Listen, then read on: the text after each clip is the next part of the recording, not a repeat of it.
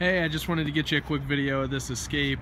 I just walked around it. There's no major dent stings other than this little, you can see there's a little ding here, and then there's a ding in the door there, and then back here there's a little nick in the back hatch. But hurry up and open it up. Try and make the video as short as I can so that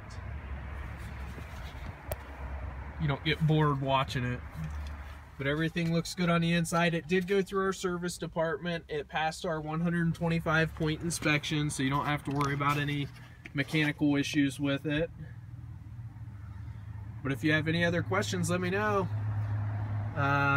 Hopefully I'll see you around noon to drive it.